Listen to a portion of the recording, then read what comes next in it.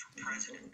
This election might be the most consequential of our lifetime. So much is at stake, from gun safety laws to immigration policy, clean water and air, whether or not millions of people have access to health care. These issues will be decided from the House of Representatives to the Senate to dozens of governor's races. State House elections will determine the future of climate change, criminal justice reform, education funding, LGBTQ equality, and even your ability to vote. All of these races and ballot measures are a chance to decide on the direction of our country. Right now, people are turning out in record numbers for early voting, but that's not enough. We urge you to go to the polls by November 6th and make your voice heard. But please don't stop there. Between now and Election Day, there's so much you can do to encourage voter turnout, from texting and phone banking to knocking on doors.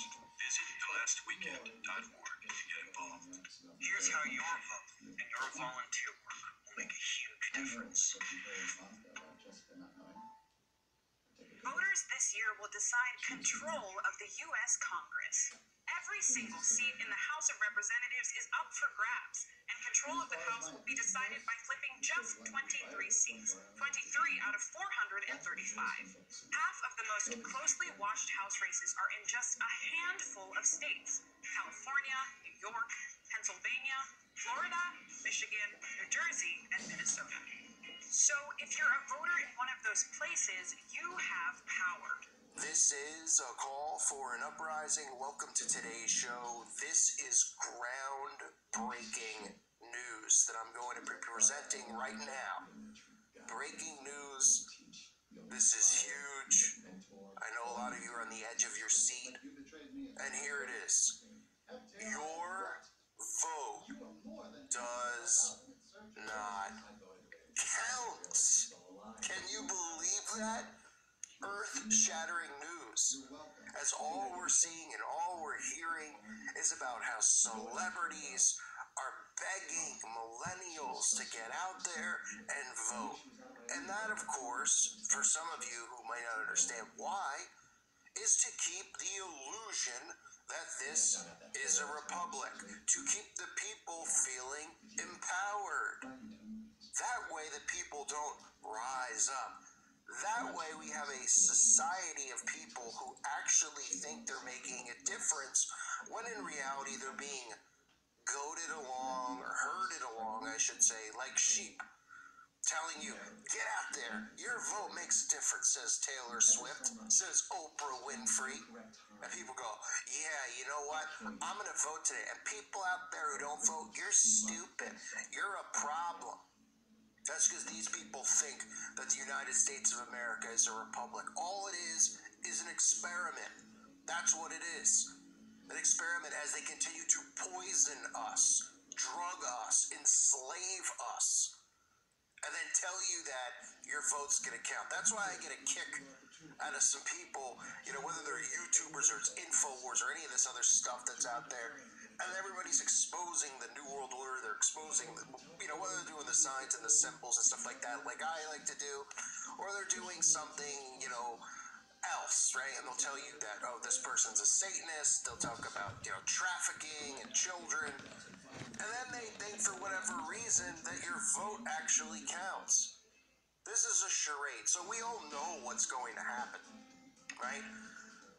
All of these celebrities are going to continue to do stuff like this, where, look at some of these articles. Hollywood celebrities making a push by having a telethon. A telethon. I still have those things? On YouTube, actors and comedians will appear on a 2-hour live stream event targeting the age group least likely to cast a vote.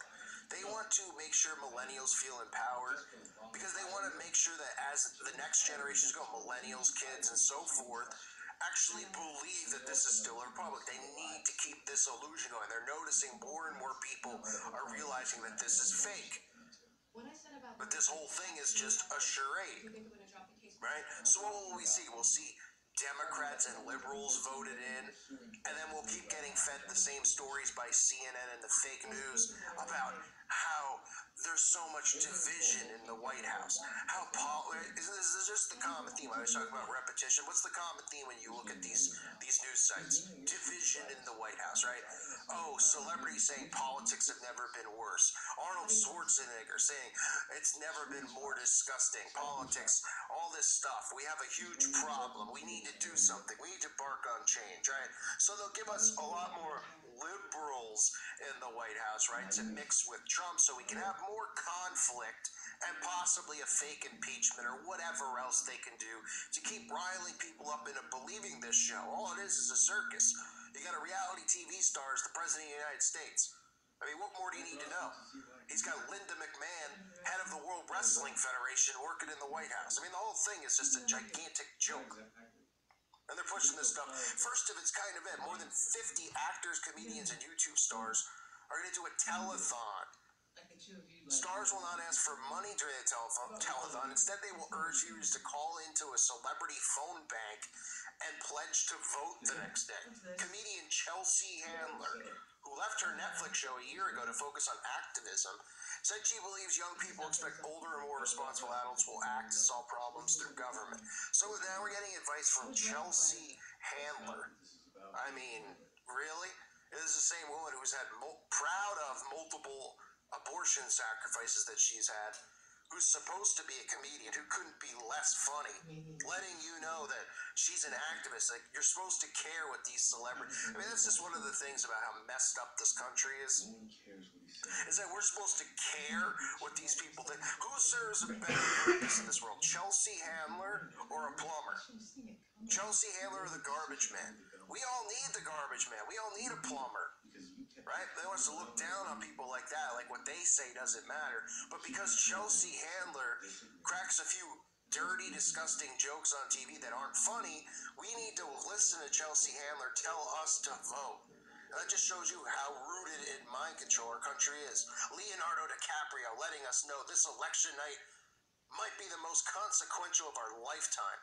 He's urging us to all go to the polls and make our voice heard. I'll pass, Leonardo. All right, I'll take the day off. Between now and Election Day, 11/6, visit the last week and get involved. Leonardo DiCaprio, the same guy, you know, a kid on Growing Pains who was in the movie Titanic.